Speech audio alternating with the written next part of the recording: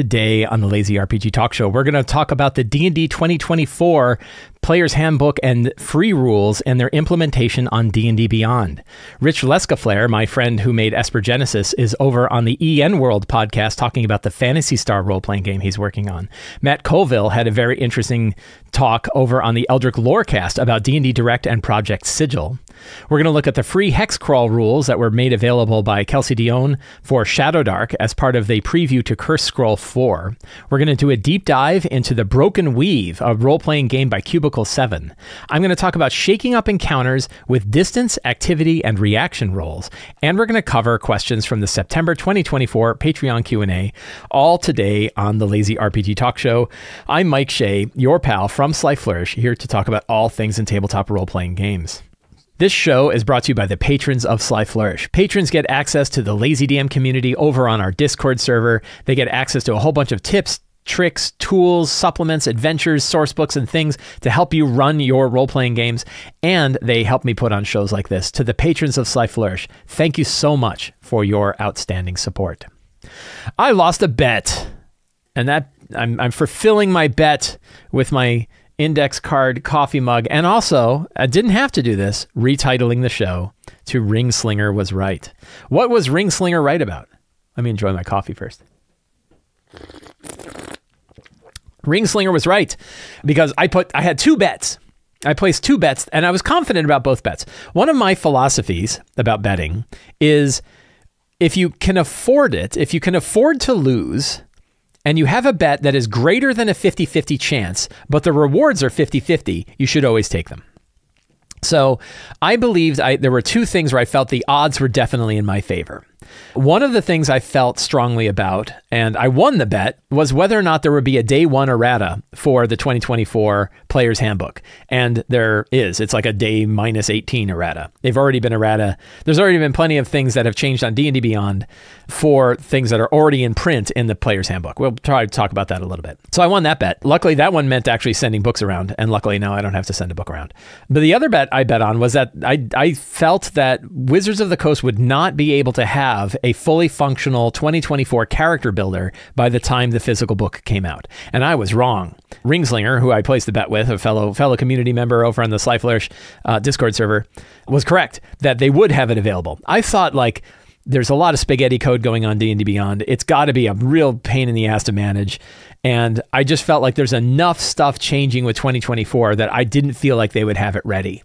And I felt like the odds were greater than a 50-50 chance that was likely. But I was wrong, because here it is. And we're going to talk about that right now. Because, in fact, we are at this recording, about a week, a little bit more than a week before the general release of the 2024 D&D Player's Handbook. Both available in stores overall, generally available, and also fully available on D&D Beyond. For those who are Masters Tier subscribers who pre-ordered the books, they already have access to the D&D 2024 rules on D&D Beyond, including a fully functional character builder. It was a little wonky at first in my own experiments with it, where it started off by saying, oh, you only have the basic characters, but then suddenly I had access to other characters. My wife actually tried it out. We'll actually pull it up.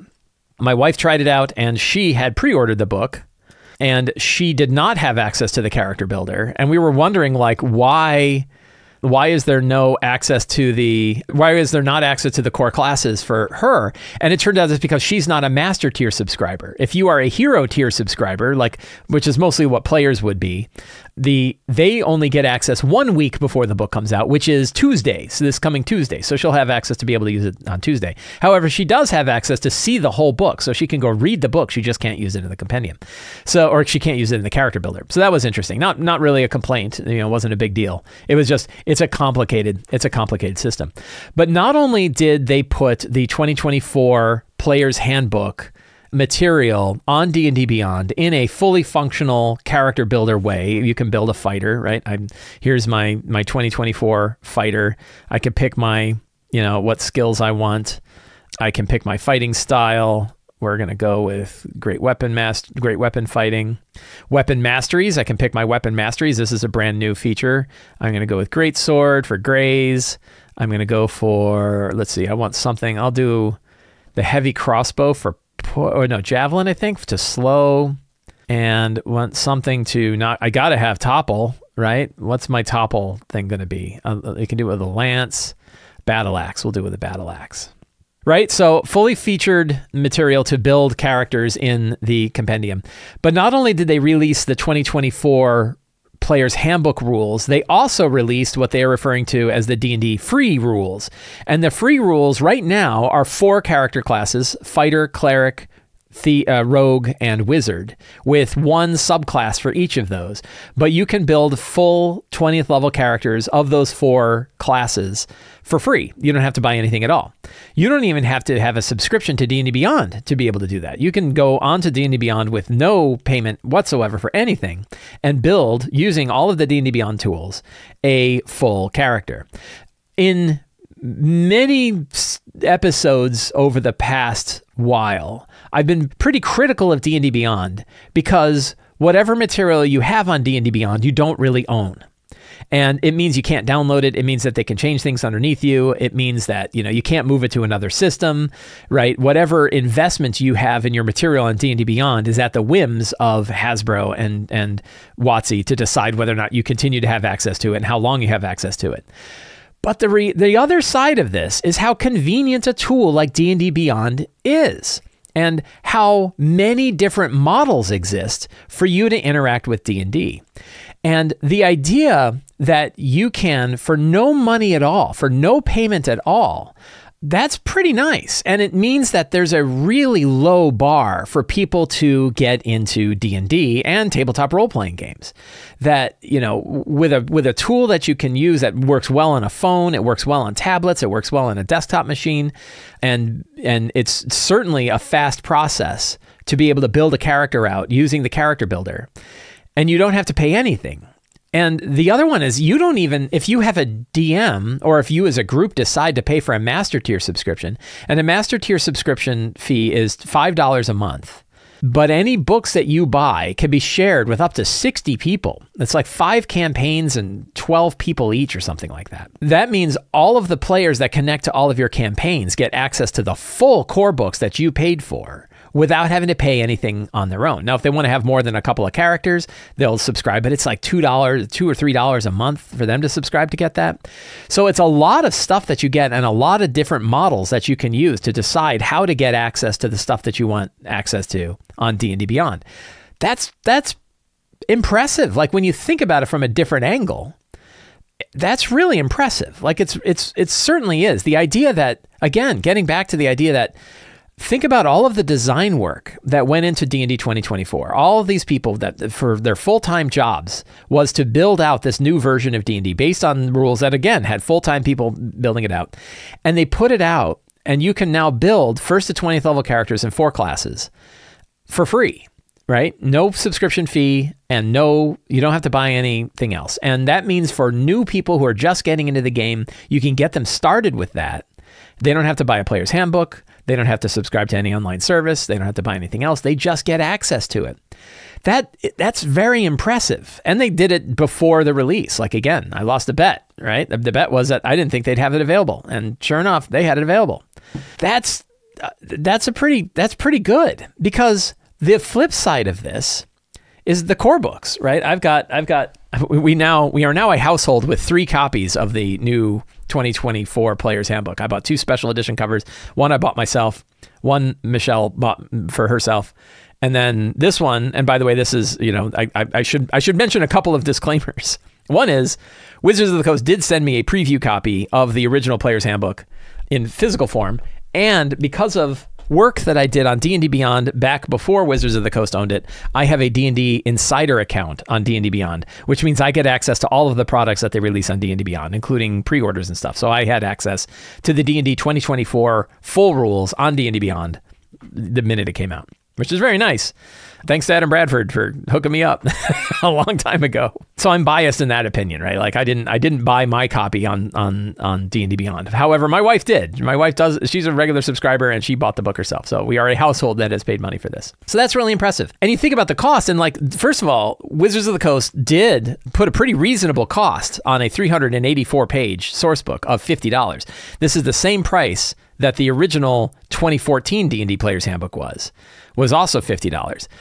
but it's still $50. And this $50 just for one of 3 core rule books that you need in order to play the game. That's a pretty hefty investment. And having worked with players on the idea of like, let's try other role-playing games, you know, it's a big investment. They're not going to want to drop $50 or $60 on a game where like they might only play for a few months, even though like still the price is still really worth it. If you're playing for a few months, paying for a core book isn't really that out of hand. Still a big investment. So the idea that like, hey, we have another way that you can enjoy and play this game and build out characters and print your characters, by the way, print them out on PDFs. That's free. Is a pretty good deal. So I think we can live with 2 different understandings of D&D Beyond. Understanding number 1 is that any of the material that you buy, which you're really leasing it because you don't really have full access to it. You can't download it. You can't move it to other tools. You can't print it. You can't save it as a PDF. Any of the stuff that you have there, you're still at the whim of whatever Hasbro decides to do with D&D Beyond, which so far is like try to support players as much as possible, right? If they are on the enshittification curve, they are at step 1, which is make a service that people really like. And this is an example of step 1, making a service that people really like, which is really good tool that's free to use for a lot of people. Free to use, a very low price to use. Then we get into step 2 and step 3 and step 4. But right now it's a step 1. So we're at the best point. It's a valuable tool with a lot of different ways that you can interact with it beyond like, hey, I can subscribe at different tiers. I can decide whether or not to purchase books. Our group can purchase books once for all of us and share them among our group. Those are all really valuable things that you can do, but you don't own it. So it can be both a really valuable tool that works well for you now, and will probably work well for you in the short term. We don't know what medium and long term looks like. We don't know what 5 years out looks like. But we know right now it's a really good, solid tool. And if you decide that, hey, the time and effort and energy that you invest in it is worth it, again, with things like being able to share your books, being able to purchase for one group and everybody has access, different tiers of subscription. If you decide that that's worth it, it's totally worth it. Now, you might also say, yeah, except I really want to own stuff too. And by owning stuff, buying the book is a good way to go. And then being comfortable building characters out using the physical book and not an online tool is also a good way to have a resilient hold on your hobby with D&D. All of these things can be true simultaneously. It's not like one has to supersede another. So I think that is something that we can look at. A couple other points I want to make. One, right now, the D&D free rules that are available on D&D Beyond only include the 4 core classes, the fighter, the rogue, the wizard, and the mage, but are going to have all classes available. They're only going to have one subclass each, the core subclass for each class, the core subclass for each class. But the free tier is going to have access to all 12 character classes. So, they're actually expanding the free rules out as well. I think that is pretty good. That means there's even more capability to be able to play D&D for very, very little money, or free. Really, you can play for free, and that's I think a pretty good deal.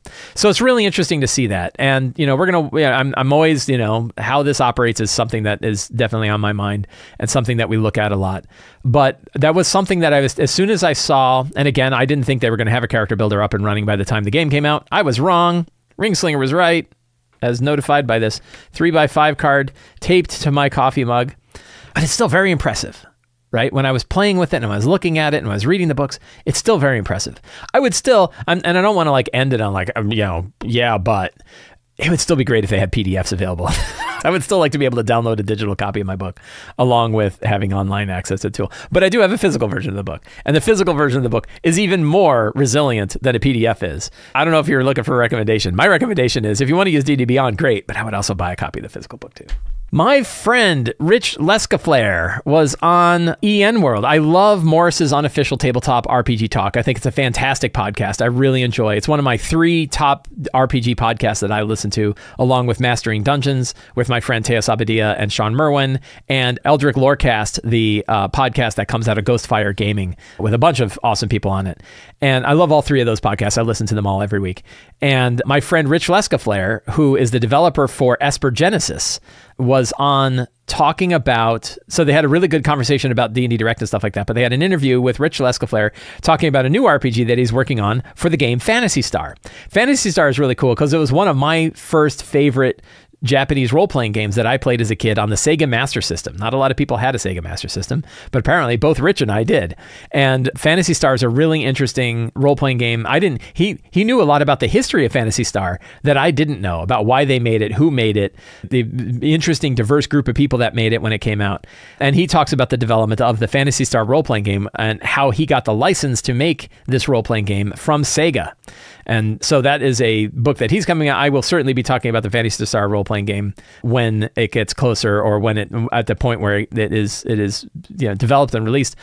But I think it's an outstanding podcast, really fun. I love Rich. Rich is awesome, and it's really fun to listen to him talk about it. So I would recommend checking out Morrus's unofficial tabletop RPG talk, because it's a fantastic podcast, but also listening to the interview with Rich Lescouflair talking about Phantasy Star. So really, really, really fun time. Matt Coleville was on the Eldritch Lorecast show, which is both a YouTube series and a podcast, and talking a lot about Project Sigil. One of the unique perspectives that Matt has in this is he worked in the video game industry for some time before he started MCDM as a role-playing game company, and before he got into that. So he has a lot of interesting insights, I thought, and an interesting opinion about what's happening with Project Sigil, what direction they want to take it, how they want to, the monetization of models and effects and things like that in the game. I think he and just what it means for virtual tabletops in role-playing game space as overall. Matt, MCDM is making a virtual tabletop for Draw Steel, their role-playing game, which is as they refer to it, a tactical cinematic fantasy role-playing game. I forget what the fourth term is, but they are making their own virtual tabletop. So he has an insight into what that is like as well. So I thought it was a really interesting take. There's a lot of us around here, a lot of RPG pundits who have lots of things to say about virtual tabletops and about Project Sigil, which is the Wizards of the Coast 3D virtual tabletop, and all sorts of stuff like that. But I don't think we have the same point of view of somebody who worked in the video game space and also is running a company that is making their own virtual tabletop while also is watching this. I'll give you one insight that he had, which I think was really fascinating. Never thought about this before, is that he always thought that we often bring up the idea that tabletop role-playing games came out first and then computer games came out second. And so computer games were always sort of figuring out how to do whatever tabletop games did. And he brought up, no, they all happened at the same time. Like video games were happening at the same time tabletop games were coming out. And from the very first role-playing games, people who had access to computers were figuring out how to turn those tabletop role-playing games into computer games. So tabletop role-playing games really grew alongside computer games, computer role-playing games in parallel, not one chasing the other, which actually kind of gives you an idea about why the popularity of tabletop role-playing games grew so much at a point where video games were kind of at their peak so far, I think, over the past 10 years or so. And then thinking about how during the 4th edition times, and this came from Andy Collins and Rob Hainso, who were talking about this on the Gen Con TV 50th, D&D 50th anniversary specials that they did, where he talked about how the target audience for 4th edition were World of Warcraft players, and how they were trying to design a game that would resonate with World of Warcraft players. That was often like a common complaint about 4th edition. Turns out it was directly true. So that brings up a thing, because it's like, well, you jumped your track, right? Why not focus on tabletop role-playing games, which grew up alongside computer games, instead of saying, oh, we need to jump the track and get over to where computer games are because that's the future. For so many years, I thought the future of tabletop games was computer games. And what Matt really kind of focuses on, and then one of the things he mentions is, no, they're parallel things that grew up together rather than one building off of the other exclusively. I thought that was a really interesting insight. So I think it's an outstanding, again, I love Eldritch Lorecast. It's a great video. It's a great podcast. It's also available on YouTube. And I would recommend checking it out and subscribing in your favorite podcatcher and listening to one with Matt Coleville talking about it, because it was really fascinating stuff. What was funny is I was listening to it while building a physical Dwarven Forge setup for my in-person Wednesday game. So they were talking all about virtual tabletops, and I'm busy doing a 3D terrain setup for a physical in-person game. That was pretty funny. This past week, Kelsey Dion released a new newsletter for Shadowdark, for the Shadowdark newsletter. If you're not subscribed to the Shadowdark newsletter, you ought to, because you're going to get lots of really cool stuff. And one of the things she released was a preview of Cursed Scroll 4. So she has announced in a couple of different places that there's going to be 3 new Cursed Scroll books, Cursed Scroll 4, 5, and 6. I love the Cursed Scroll books. There's 1, 2, and 3 already exist. You can go get them on Arcane Library. I have all 3 and I love them. And Cursed Scroll 1 has been the catalyst of my 40-ish session campaign that I've run for Shadowdark. I've really enjoyed it. I think the Cursed Scrolls are fantastic. She is putting together 3 new Cursed Scrolls, 4, 5, and 6, and said that she is going to be launching a Kickstarter for these, I believe, in early 2025. So they're a little ways out. But in the meantime, she did send out a preview of Cursed Scroll 4, which includes a whole segment about sort of new refined rules for doing hex crawls and hex generation. So I will link to this. This is a PDF available on the Shadowdark, on the Arcane Library website. So I will link to this in the show notes. And it is a good preview of the kind of stuff we can expect for building out hexes, what's inside of a hex. They're not all fully filled in. There's a lot of blanks in here. The intention is that you can kind of fill in the blanks. I think also she's probably still filling them in herself as she works on this. And a new version of hex crawling rules. I've actually seen this on the Shadowdark Discord server before, but now sort of a refined list of exactly what the steps are and the process is for hex crawling, an alternative set of rules for hex crawling from what's in the core book. Again, available for free. So the preview itself is 14 pages, talks about the different tasks, talks about how to handle weather, what are the different things characters can do on a journey, the full procedure of the steps that you take. I actually wrote up my own little procedure like this that I was doing when I was doing hex crawls. I'll probably go back to it when I do hex crawls in my Shadowdark game. Weather and how weather can affect the game, a good table for this. What do you do when you camp and how does that work? There was some little tricky bits in the Shadowdark core book about how often to roll for monster checks and things like that when the characters are camping and when they're traveling outside as opposed to traveling inside of a dungeon. This one kind of clarifies some of that stuff. This is interesting, a whole section on fast traveling. What are places that they can do fast travel, because they already know we've traveled this path before, so we don't have to worry too much about it. So that's a pretty interesting segment.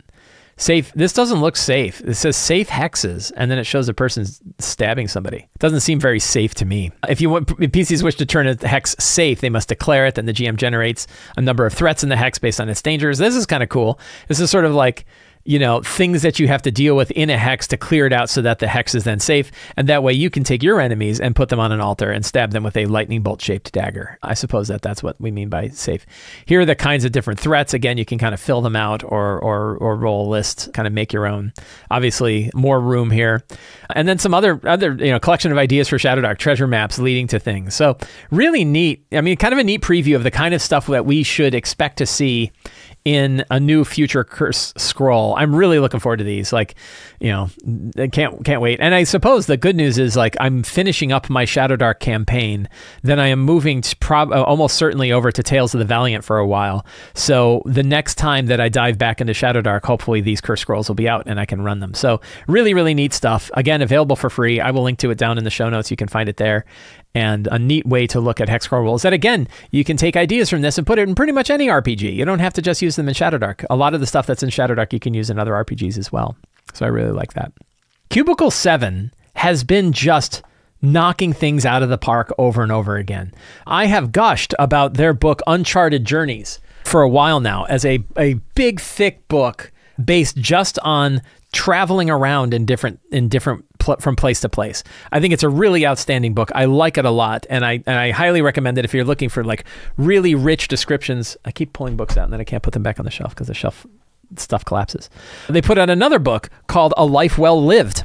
Right here, which is a life path system for 5e. So if you want a sort of a different way of determining how your character came about, where they came from, this is sort of like a big extension of the kind of stuff that they had in Xanathar's Guide to Everything about building a backstory for your character from piece to piece, and also how to have your character grow during a session, and even how to retire your character. Really interesting book. One of the things that I love about Cubicle 7's philosophies is they are really aiming their attention attention at things no one else has really done, or not done to the degree that they are putting their attention on it. So other books have definitely put in things for like how to explore from place to place. Most of the time that's a subsection of another book. They're like, we're going to write a big ass book just about that. Or other ones talk about like, well, what are different ways to kind of do your life path? But they're like, we're doing a whole book just about life path stuff. Also, the quality of their material is top notch. It looks beautiful. It reads really well. The design is fantastic. It's as good as any other role-playing game book that you're going to find out there. They're really, really excellent. So when the Kickstarter for Broken Weave came and went, I didn't really pay attention to it. And the reason why is when I heard about Broken Weave, I was like, oh, it was kind of like a post-apocalyptic fantasy RPG. And I was like, man, I'm a little burned out on post-apocalyptic stuff. I don't really need another post-apocalyptic adventure in it. I thought it was something else. So I didn't pay much attention to it. But they reached out to me and they did give me a preview copy, both a PDF and a physical preview copy of Broken Weave. I got the preview copy for the PDF. It sat on my desktop for a while I was doing other things. And then I'm like, and I think it was Thursday or Friday. I was kind of done with everything. And I opened it up and I read it and I was like, holy cow, this is really cool. Like, I can't believe I missed this. This is really cool. And I really liked it. So I reached out again and said, hey, is there a chance I could get the physical version? And it was at my house in a day. So they gave me the physical copy of the Broken Weave RPG, which is a really, really beautiful, again, as beautiful as any of the books that Cubicle 7 has put out. So Broken Weave is a really interesting product. Broken Weave, it is a as I described it, a post-apocalyptic fantasy role-playing game. With the part of it that I missed was the fantasy part of it. When I think post-apocalyptic, I think things like Apocalypse World and, you know, modern apocalyptic takes, more so than I think about it from a fantasy perspective. But what they've done with Broken Weave, there's a few things they've done with the story, and then there's a few things they've done with the design of this book that I think are really outstanding and worth highlighting. So from a story perspective, it is a world in decay, a fantasy world in decay. Imagine if you took the Forgotten Realms and all of the gods were dead and magic no longer worked the way magic operates at all. And there's no real divine power anymore. And the world is sort of falling apart. And it's filling up with this, you know, it's filling up with this sort of negative energy. So they call it decay. Decay is this sort of supernatural negative energy that now flows over the whole world. And it has corrupted monsters and corrupted people and corrupted places.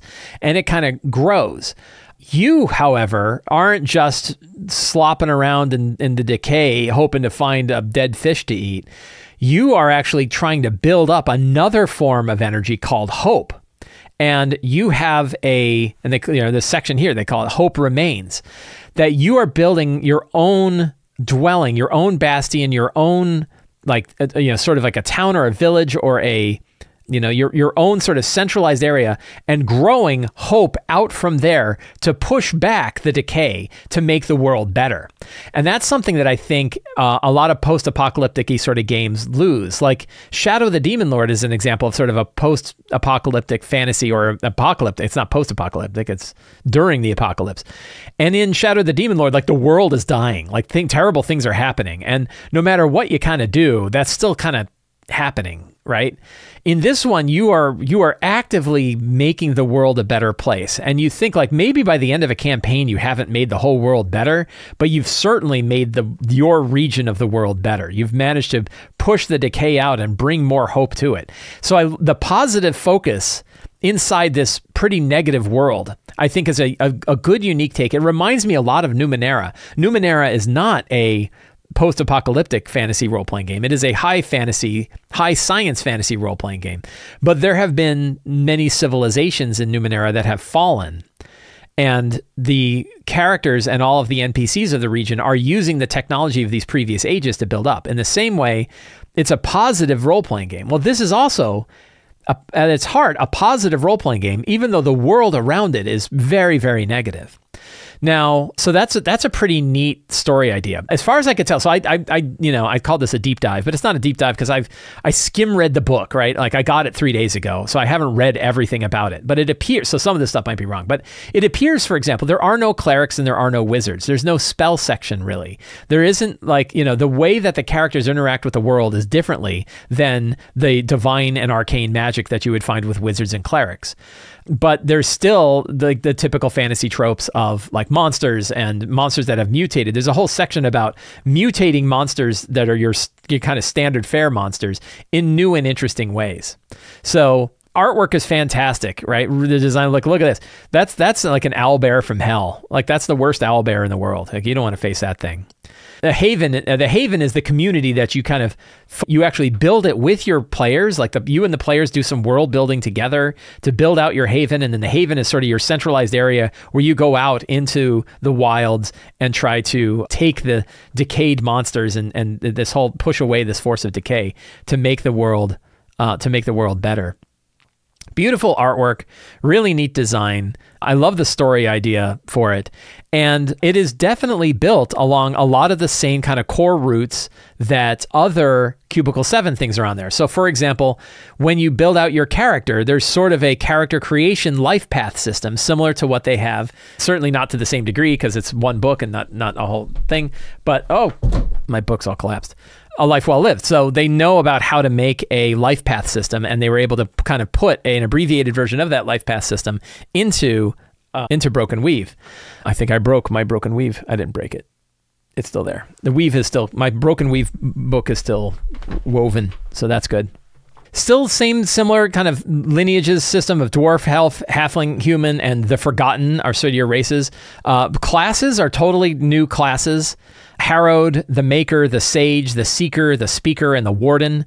Again, kind of an interesting sort of almost like a Numenera-based system for how you make your characters out. And then subclasses, it looks like about 3 different subclasses.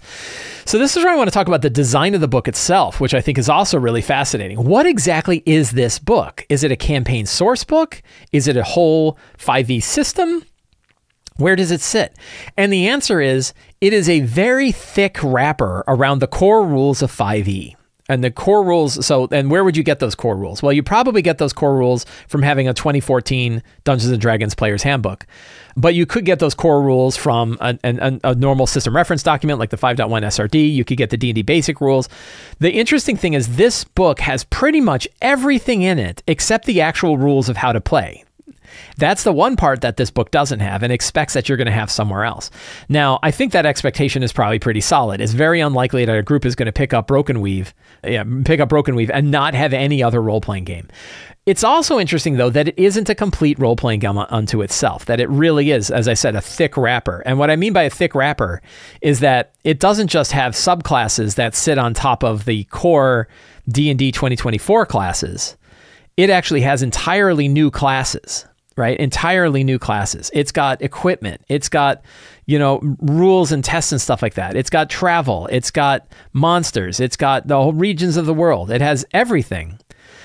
But it really expects that underneath it, you have some kind of existing 5e rule set, even though the only part of that rule set that you're going to use is the actual rules for running the game. That if you were to look at the D&D 2024 rules, it'd be like the first 20 pages, right? It doesn't include, you don't need any of the class stuff. You don't need any of the race stuff. You don't need any of the spell stuff. You don't need any of the monsters. Now, monsters you probably need because there's really not enough monsters in here to run a full campaign. And instead, they have this thing called Decayed Transformations, where it talks about how to modify an existing creature to turn them into something that makes sense for this setting, which is where you get those like crazy mutated owlbears and stuff like that.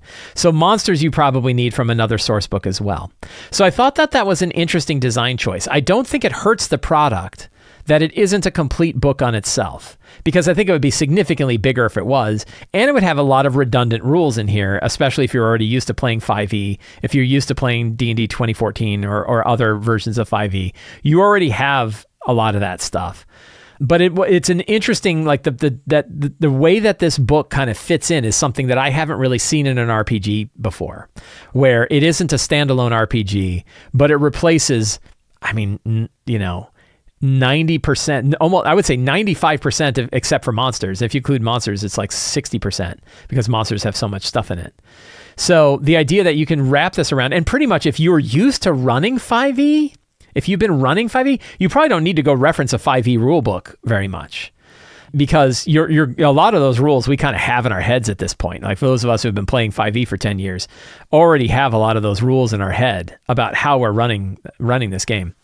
So that's not a criticism of the book that it doesn't have those rules in it. I just thought it was an interesting, again, I like the way that Cubicle 7 kind of experiments with the kinds of products that it makes and sort of aims products at a certain slice of the hobby with an intention of doing something no one else has really done before. I wouldn't say that they're the only one that's ever made a post-apocalyptic fantasy role-playing game before. And they're probably not the only one that's ever made like a 5e wrapper like this before. But I think like you bringing those two things together and saying, hey, here's this very unique, very focused setting with a really clear feel to it, and an entire replacement for all of the core features of your 5e role-playing game, but still expects that you already understand how 5e operates. I think that's a really interesting take. So do I recommend it? I think if you are interested in a post-apocalyptic fantasy role-playing game and you like Cubicle 7's products, you're not going to be disappointed. My general rule of thumb is I get the PDF if I just kind of want to read it and get inspired from it, and I buy the physical version if I plan on running it. So you can decide, like, is this something you definitely want to run? I think this would be it could be a very fun, short, like 10-session campaign setting. You could also do a longer campaign setting in it. And it is a very unique style that I think has an interesting place in all of the different role-playing games that we play. So very cool book. Definitely take a look at it. This is the Broken Weave role-playing game by Cubicle 7, available now. You can pick it up right off of their website, and you can find links to it in the show notes. And again, they sent me a free copy of the PDF, and they sent me a free copy of the hardcover source book. So keep that in mind while you're listening to my review. Random encounters are a staple in role-playing games and in fantasy role-playing games and in Dungeons & Dragons for the past 50 years. The idea that sometimes the characters are exploring an area, you roll a die to see whether or not they're going to have an encounter. If they are, on certain die roll or something like that, you would roll on an encounter list, find some monsters, throw those monsters at your characters, and off they go. There's a lot of discussion and a lot of debate about random encounters, whether you should have them at all, whether they take away from the story or take up too much time. Lots of different issues that go on with random encounters. Old school role-playing games love random encounters, and they're used often. I actually love random encounters. I love to use them to inspire ideas. I love to watch the game shift in ways that I'm not used to. I love to take encounter rolls and turn them into things that are relevant to the story, like figure out ways to take whatever the random encounter was and make it relevant to the story. That's something that I really like. There's one component to random encounters that old school games really embraces that in some cases have made their way to more modern role-playing games, but not always. And that is a few other types of roles that you can add to a random encounter that further shake them up. And there are three of them that we're going to talk about today. Distance, how close or how far away the group of monsters begins. Activity, what are those monsters up to when you might run into them? What is that group up to when you might run into them? And reaction roles, how do those monsters react to the characters? Different systems have handled these three roles, or would have not even have all three of these roles, but might focus on one or two of them, or not have them at all. But it's really interesting to look back at where they came from. And while doing a little bit of research in this, I found an article called Exploring OSR from Simulacrum is the name of the blog, a Blogspot blog, Exploring OSR Design, that talks about specifically like the reaction table and how it has evolved over the course of D&D, and goes through talking about it from OD&D. You had like a 2 to 5 was a negative reaction, 6 to 8 uncertain, 9 to 12 was a positive reaction. AD&D, it expanded from immediately violent. In this case, it was a D100 roll. And you would, go from violent or immediately attacking all the way to enthusiastically friendly and immediate acceptance. That was in AD&D, so we have OD&D and AD&D. Second edition, you get this idea of like, how do the players' characters act, and then how do the monsters act, depending on how the players, and in this case, it looks like a 2d10 roll that you would roll to see how that's going on.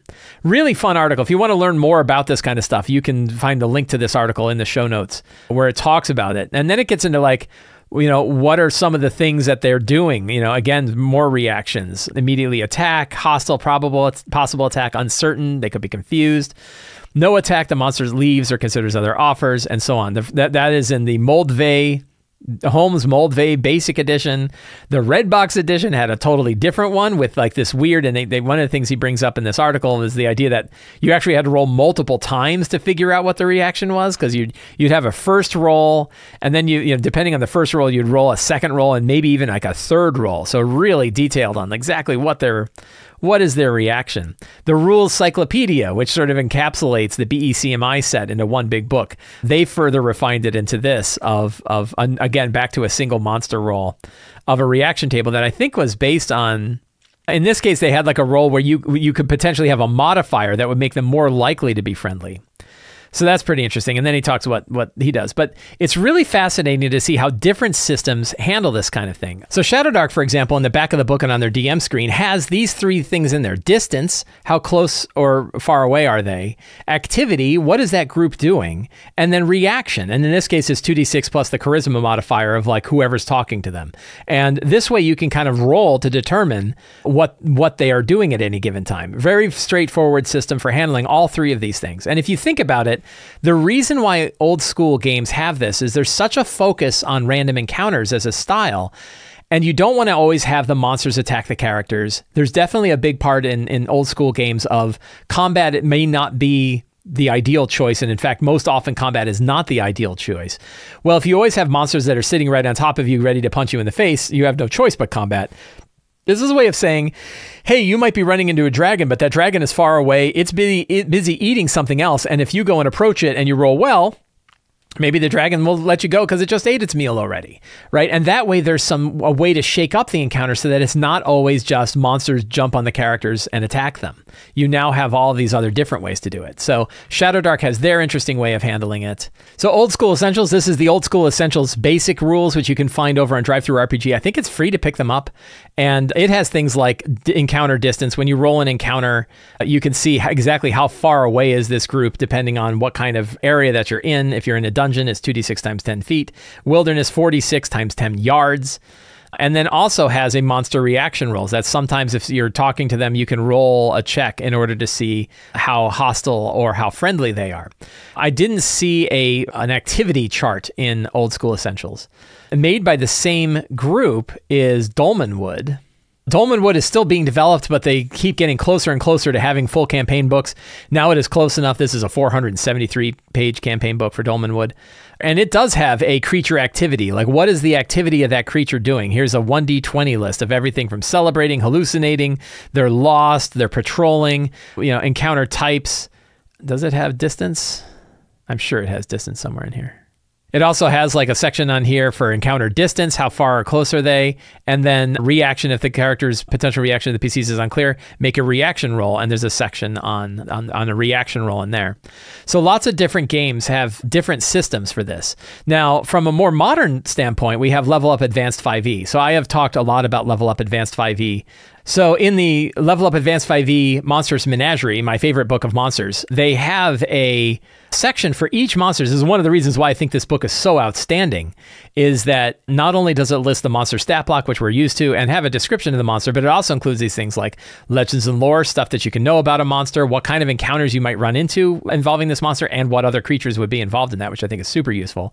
What signs you might hear before you run into them. But then we also have these behavior. What are the kinds of things that they might be doing when you run into them? And we have both for ogre and ogrekin, snoring in a lair and hunting, or they're hungry. Ogre mage might be they're in humanoid form, offering themselves as a mercenary, or in ogre form, eating a gruesome feast with a knife and a fork, or invisible, watching travelers so they can assume their identities. So we see lots of different options, and every monster in here has these reaction, like what kind of behavior would they be up to? Nightmares, they attack on sight, they're chasing down a panicked humanoid, they seek a new rider, they're waiting for its master to return, or fighting a unicorn or Pegasus, right? Really interesting things that each of these creatures can be doing. So this, even in modern RPGs, I would consider Level Up Advanced 5e to be a more modern role-playing game. This concept of what are some of the behaviors that you can have are definitely part of it. So what are some ways that we can actually add this in very easily? I have an idea that I've been kicking around, which I'm calling the tableless die roll. The idea here is, can you roll a die without a table and have it answer things like how close or how far away they are, how hostile are they, and what kind of reaction reaction might they have? And maybe not activity, but even still, like maybe a little bit of activity. And the way I treat this is essentially you take any die that you want to roll, probably a 6-sider up to a 20-sider. And you decide that what the low side of that die means and what the high side of that die means, and then roll and see what you get. And because you're rolling evenly across them, they are just as likely to roll low or medium or high as anything else. And distance is pretty obvious, and you use it in an abstract way. So if you're rolling a d6, you would say a 1 means they're right on top of you. A 6 means they're pretty far away. Somewhere in between means they're somewhere further out. It's not nearly as accurate as you would get like rolling 2d6 and applying it to a particular table. But if you don't have a table handy and you just want to add some distance to an encounter, you don't need a table. Just roll a die. Low means that they're very close. High means that they're really far away. So that's for distance. For reaction, you can do the same thing. 1 means they're pretty benign. They're not super aggressive. 6 means they're super aggressive, right? So the higher, the more aggressive they are. And that way you can kind of determine, okay, are they sort of suspicious, but okay? Are they actually very friendly? Oh, hey, how are you doing? Or they're like, man, I'm going to punch you in the face. You can just roll a die and figure that out. You don't necessarily need a table. Activity is a little harder, but one of the ways I like to think about a tableless die for an activity roll is the lower the roll, the more benign the activity is. The higher the roll, the more extreme it is. You still have to improvise exactly what that thing is, and certainly you're not going to get the degree of accuracy of like a table like we saw with Level Up Advanced 5e, where you can see the specific activities that specific monsters would be engaged in. That's probably still more useful. But if you don't have one of those tables handy, you can just say like, what are they doing? So you roll a 1 and you say, like, we'll just say like, maybe it's human folk, right? Just regular people going out for their day of business. A 1 would mean they're traveling through the woods. It's a couple of travelers traveling through the woods on their way to trade between 2 villages. A 6 means they have an altar and they're getting ready to stab somebody to death to worship their strange demon god, right? That's on the extreme side, 6 on a d6, right? So that's on the extreme side. So you can decide like, well, how extreme is their behavior? Are they, how dark and awful is it? Cannibalistic stuff on the far side of the die, where they are engaged in a small party and a celebration about the spring harvest on the low side. So I think that just keeping in your mind the idea of rolling a die and letting the extremities of that die kind of tell you things about what's the distance, what's the attitude, what is the activity level that they're performing, what's the sort of the intensity of the activity level that they're performing, is a really good lazy trick that doesn't require any table at all, that you can just sort of keep in your head and lets you shake up these encounters.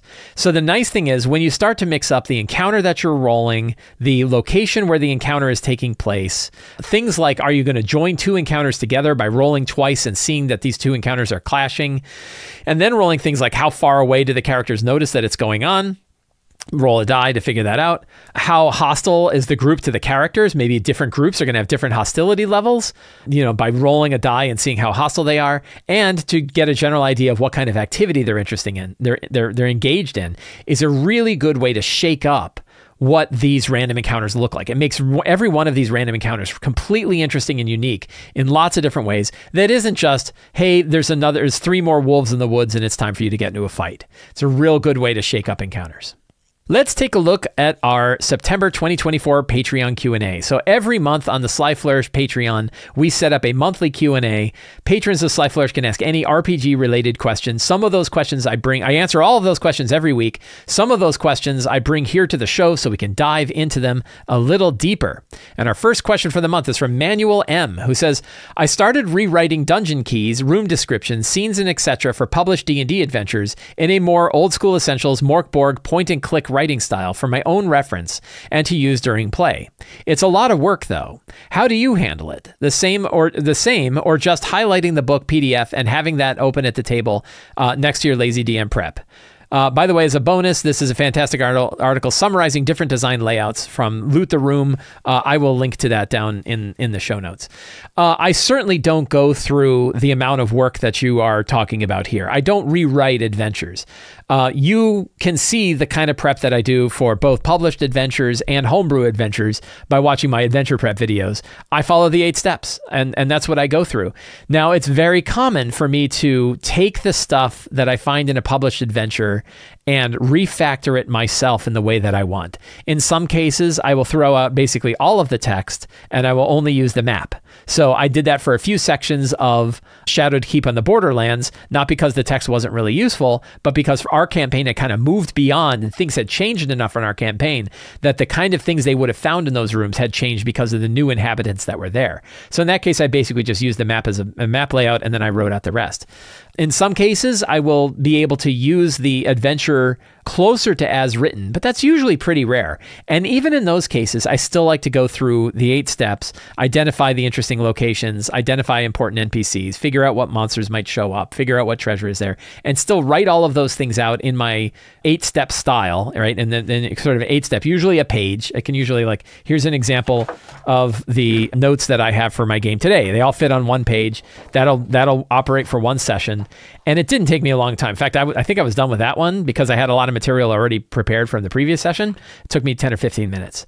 So one of the important points that I want to hammer on, I'm probably going to hammer on this a few times with a few different questions because I think this came up a few times recently.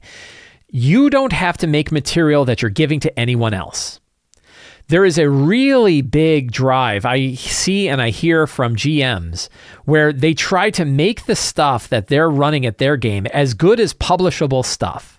And it isn't publishable stuff. You can make scratchy little notes. You can write 1-word or 2-word descriptions on a map. And as long as it's enough for you to be able to run your game at your table, it doesn't need to be filled out any more than that. That's true for improvising monsters. You don't need to rebuild all your monster stat blocks and mathematically make sure they're perfect. You can improvise the hell out of your monster stat blocks and save yourself a lot of time. Room descriptions, you only need the things that help clue you in to what's there. And if it's 1 or 2 words, and that's all you need, if you just say alchemy lab, and you know that you can riff off alchemy lab enough to determine the kinds of things that are there, then you don't need anything more than that. And the same is true when you are looking through a published adventure and deciding that you'd rather have it rewritten in a different style. The question is, are you writing those notes for yourself? Or are you actually kind of going through the painful process of rewriting that adventure in a way that you could almost give it to another DM and they would be able to run it? The only people who have to do that latter part are publishers. If you're running it for your own game, you don't need to do that. You don't need to do nearly that amount of work. It's a lot of extra work. We are tempted to do it because we read published adventures and we think that's the style we need to do for our own, and that is not the answer. So that's the one point I wanted to kind of hammer on with this idea of sort of refactoring published adventures is you don't have to refactor it in a way that's useful for anyone else other than you. And you should only do the bare minimum that you need in order to be able to run the game that you're going to run. Dan T says, I'm in the process of making my own world, and with that I am making my own pantheon of gods. Have you ever done this? I would be interested to hear the lazy DM's opinion of this. Sure, I have lots of opinions. Have I made a pantheon? Not really. I have been toying around with expanding the pantheon for City of Arches for patrons. I thought it would be interesting to throw a lot more gods out there for the City of Arches and make it available as a 2 or 3 page Patreon product, so that if you wanted a bunch of extra gods to throw in your City of Arches campaign, you'd have them. And I really, when I was thinking about the design of those patrons and those gods, I was really thinking about them from the perspective of what value they would have to someone's game. Not the history of the world, not the reality of what gods are like in any sort of society, but really what matters in the game itself. So what pantheons do they follow? How can you group them up so that they're easy to digest and easy to represent? Who are the old gods that are really only going to show up in ancient shrines and old temples and lost ruins? And which gods are actively being worshipped today is a big factor. But I would almost always start from what's useful for your campaign, for you as a GM and for your players as players and as characters. What value do you need to bring from your pantheon to that? So instead of thinking about it from like a history standpoint or a theology standpoint or any other kind of view about who these gods are, what are realistic gods compared to like the various gods we've had in various societies on Earth, think about it first and foremost from what purpose it serves in your campaign.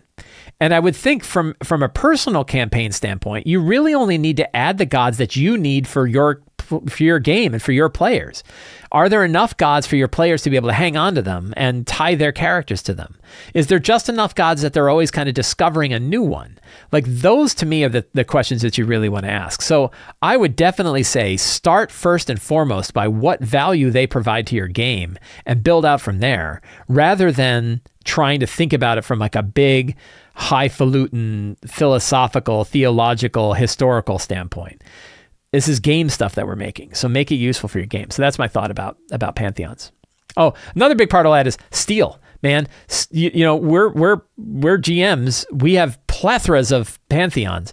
You can take pantheons that were designed by professional designers for games, just change the names, change the genders, flip them around a little bit, modify them, modify their symbols a little bit, and no one will even know. So you can take really rich sets of gods that exist for the Forgotten Realms or for Greyhawk or for Kobold Press's Midgard, and you can just change them around a little bit, change the names. You could do it with real gods too. You could take the entire Norse pantheon or Greek pantheon or Asian pantheons and just change the names, change genders, change symbols, just change things up slightly. I mean, even if you just modify the names a little bit, but keep almost everything else, your players aren't going to go, oh, wait a minute, that's just Thor. And you're like, no, that's Wraith. Wraith is the god of storm. And you're like, Wraith, the god of storm? They're not going to figure out, oh, you mean Thor? No, right? Especially if Wraith, the god of storm, is a powerful woman warrior, right? Like, oh, now that doesn't feel like Thor at all. You can just change things slightly, and you can have an entirely unique pantheon that nobody be able to figure out. That's the lazy trick. John M. says, recently read Return of the Lazy Dungeon Master. Thank you. I'm glad you read it. In it, you talk about the steps are good for homebrew campaigns and published adventures. I didn't find anything in the book that gave any tips on using it for published adventures. Do you have a video or article that might give me some pointers on the subject? I do. There's an article on Sly Flourish. It's called Choosing the Right Steps from the Lazy DM Checklist. I wrote this about 5 years ago, and the idea here was to answer this very specific question. The type of campaign that you're running can determine which steps are going to be most useful for you and how you can use those steps based on the material you already have. And I broke it out into a few different types of campaign settings beyond just homebrew campaign settings versus published campaign settings, but also one-shot settings versus long-term campaigns and all of these variants. So one example is for the continuous homebrew campaign, what are the steps that are most valuable and how are you going to use that when you're building your own campaign setting, your own adventures, your own overarching campaign that you know is going to be going from session to session to session? How do you use the steps there and which steps do you look at? The continuous published adventure, same sort of thing, only this time you're running a published campaign setting. What are the things that you need to, that might be different and which steps might you choose? The same with a homebrew single session. I've got a bunch of people coming over, but I'm running a session for them, but I'm making it from my own stuff. What are the stuff you need?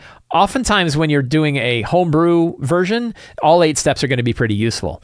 But sometimes when you're in published settings, there are steps that either you can change because you don't need them quite as much. Maybe the materials in the adventure has everything you need already, so you can eliminate steps from it. Or the published single session game where you really only need a few things. Generally speaking, I think it's always worth going through the 8 steps to decide which steps are valuable for the thing that you're running. But the 8 steps are designed to be able to work with both homebrew settings and published adventure settings, published campaign settings, published campaign worlds for both short one-session games or continuing long campaigns. How you use those steps is going to change, however. So this is the article I would recommend. You can find a link to it in the show notes. Friends, I want to thank all of you for hanging out with me today while we talked about all things in tabletop role-playing games. I hope you enjoyed the show. If you did, please consider subscribing to the Sly Flourish newsletter. It is absolutely free to sign up. You get a free adventure generator signing up, and you get a weekly article with links to all of the other stuff that I do all over the internet. You can also support me directly on Patreon. Patrons get access to tons of different tools and supplements and adventures and campaign source picks to help them run their 5e games. They get access to our awesome Lazy DM community over on Discord, and they help me put on shows like this. And you can pick up any of my books, including Return to the Lazy Dungeon Master, the Lazy DM's Workbook, the Lazy DM's Companion, Forge of Foes, and the Fantastic Adventure books, all in the Sly Flourish bookstore. Links for all of that are in the show notes. Thank you all so much. Have a great day, and get out there and play an RPG.